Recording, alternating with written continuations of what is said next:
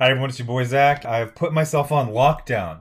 I am not leaving the house. I'm not going to be ridiculous. I'll go play with Luna in the backyard. But I'm not leaving the house. I'm not going anywhere until I start getting these print files done. But I think this will help because it's all about, getting in the zone, momentum. But then someone just told me about this tweet. And I was like, oh, it's interesting. And then I saw who was tweeting it. And I said, oh, this is really interesting. So before I start, $4.99 graphic novel. I'm basically doing the final edits on this right now. One thing I just learned. When you're doing edits, don't always start at the beginning and go to the end. Because what happens is, if you're doing a set, once you start getting to the last few pages, what you'll find is that your energy is going to be at the beginning of each, pass through. So this time, I'm going to go through backwards. I'm going to do the last page to the first page. Big Bang Comics is, again, don't contact anyone for any reason ever. They've been, on the side of, the SJW movement in comics. Although, is it really a movement if everything just comes to a complete stop?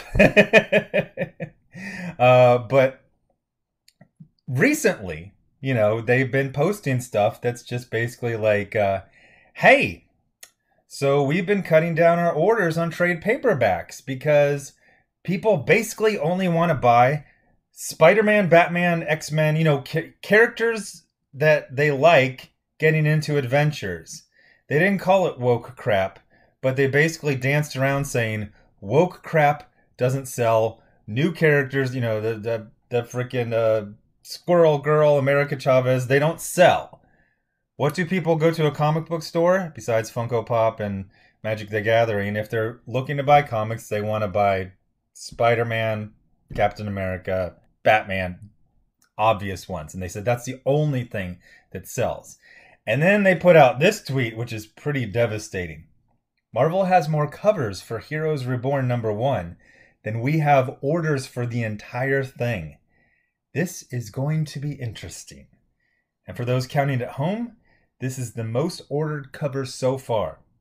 So the most ordered cover is one based on the artist, not the story. So you see this absolutely fantastic piece by Art Germ. And this is really the perfect way to show a female character being muscular. That's just got the cap delts right there. Fantastic stuff.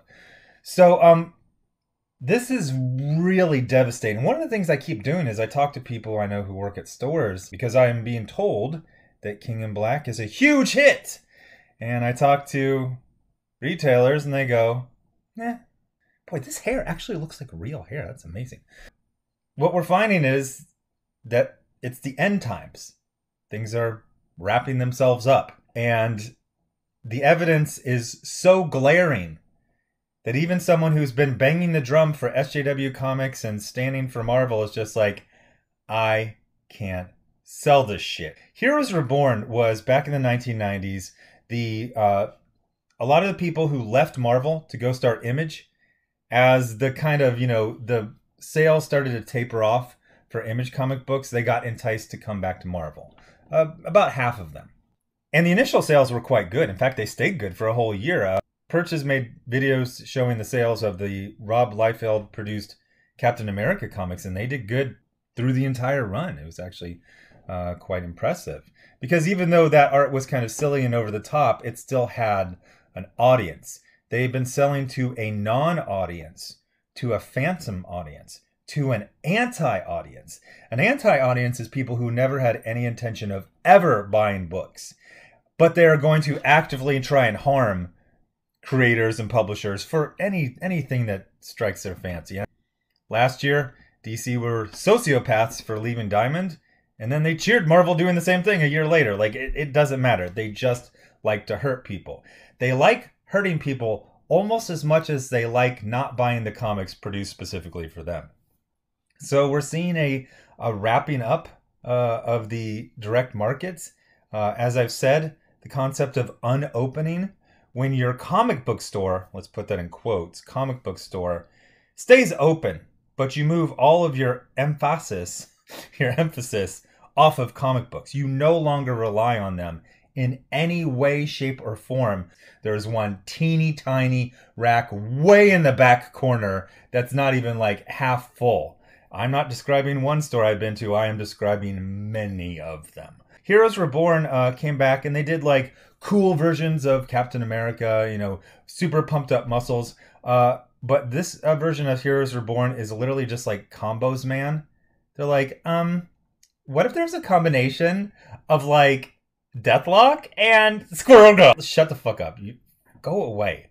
Actually, technically you are going away. When you shrink to the size where you could disappear in 1970s shag carpet, you don't really exist anymore as an industry. So yeah, a store that's been standing for SJW trends now find that there's nothing that they can sell and there's nothing they really want. But these are some really well-drawn shoulders. I've just been staring at them the entire time.